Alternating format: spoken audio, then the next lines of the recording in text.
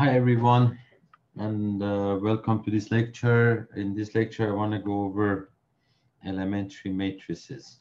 So let's see what elementary matrices are.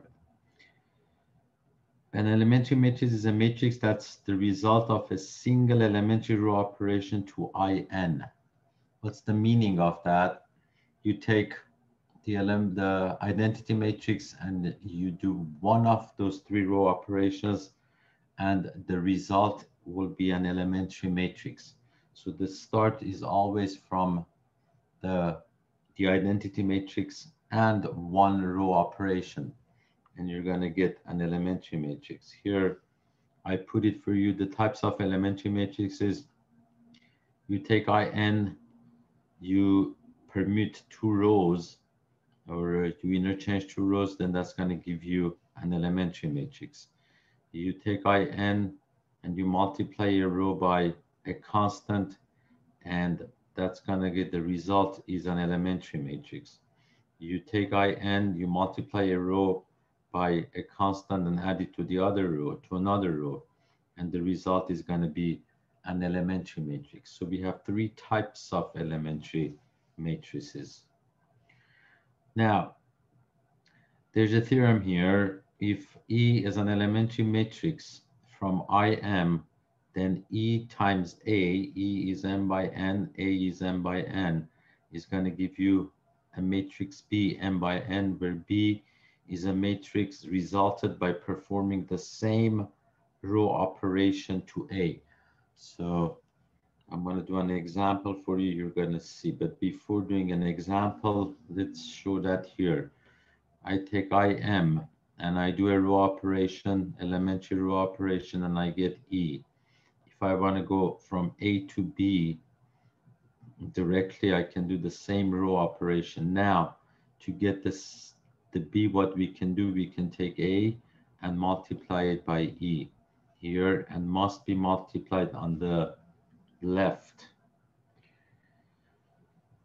Definition: if you have the matrix A and you can multiply that by elementary matrices, and you get always to the left, and you get B, what we said. B is set to be, again, ISTB stands for is set to be row equivalent to A. So another theorem: elementary matrices are invertible, and the inverse of an elementary matrix is an elementary matrix itself. So the three row operations, you start with IN, you interchange two rows or permute two rows, you get E. And if you do the same thing to IN, then that is also going to give you the inverse of E. And if you want to make sure that's right, E times E inverse is going to give you IN. Second row operation, you start with IN, multiply a row by a constant. Again, that's going to change that row, and you get an elementary matrix. To find the inverse of that, you can take IN and multiply that by 1 over alpha, or 1 over that constant, and that's going to give you the inverse of that matrix. To check if it's right, if you multiply E times E inverse, you are going to get the identity matrix. Operation number 3, you take alpha times Ri plus Rj equals to Rj, take a row, multiplied by a constant, add it to another row. And if you want to get the inverse of that, you can take I, multiply it by negative alpha plus the same row, and that's going to give you the inverse. Again, if you want to double check, if you multiply E times E inverse, you will see you're going to get I. Let's go over this example. I took this 2 by 2 matrix, 1, 2, 3, 4, and I took the identity matrix. Now I want to make that 0, so I do negative 3R1 plus R2, and that's going to change R2. If you do that, you get 0 and negative 2 here. Now if you do the same operation to I, negative 3 times R1 plus R2, and you change R2, you get negative 3 and 1 here. This is an elementary matrix. I call that E1.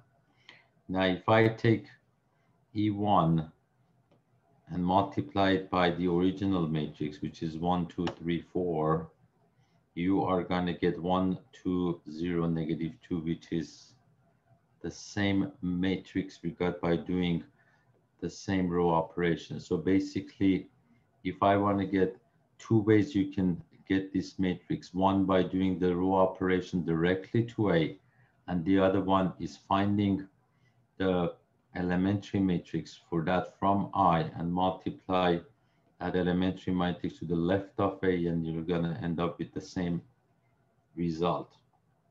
Now, let's continue. I want to make that 1. So I wrote negative 1 over negative 1 half R2 is going to give me change R2. So that's what we get 0, 1. Now, if we start with I, always start with I. Do not start with the resultant matrix from here. So always with I, remember. Negative 1 over 2 R2. If I change R2, so I becomes this matrix, and I call that E2. And if I take E2 and multiply that by the matrix we got, then if I did the multiplication here, try to do that by now. I'm sure you know how to multiply matrices. You get 1, 2, 0, 1. And that's the same matrix we got here by doing the row operation to this matrix.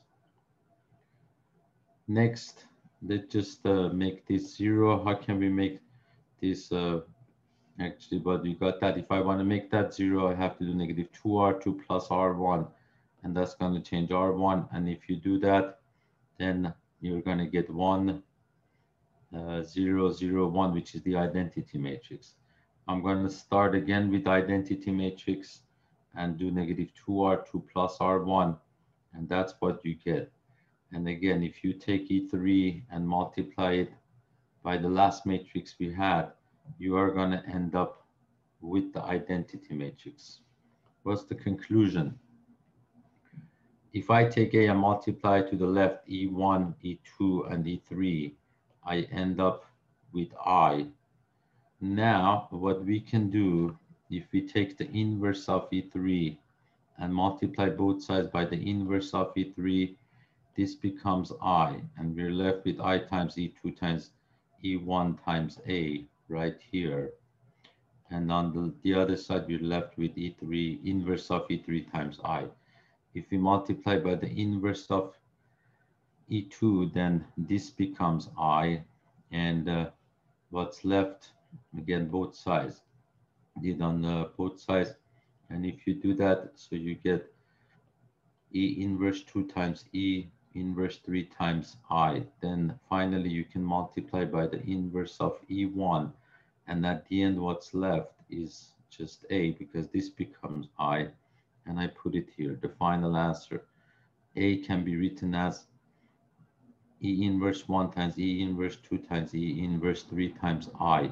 We can take I out because if you multiply I by any matrix, you get the same answer. Or you can say A is E inverse 1, E inverse 2, and E inverse 3. You multiply these two. Sometimes they don't want to use the inverse sign, so you're going to see A equals to E1 times E2 times E3, because these are inverse of elementary matrices, are themselves elementary matrices. So now with the inverse, when I talked about inverse, I said, let's do some examples of that. I start with I, that's a 2 by 2 matrix for you to see this. It's much easier with a 2 by 2 matrix. If we switch 2 rows or permute 2 rows, we get that matrix, that's E. Now, if I do the same thing, we said when you permute 2 rows to find the inverse, you do the same operation. If I permute 2 rows, I get also the inverse of E.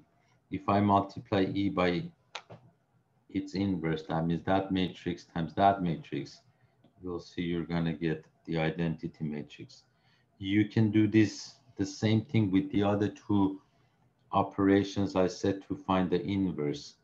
So basically, if I go up, this is, I did number 1 for you, so you can try number 2 and 3. You'll see you get the same thing. That's how you can find the inverse of that matrix, or using the formulas for the inverse or the row operations for the inverse.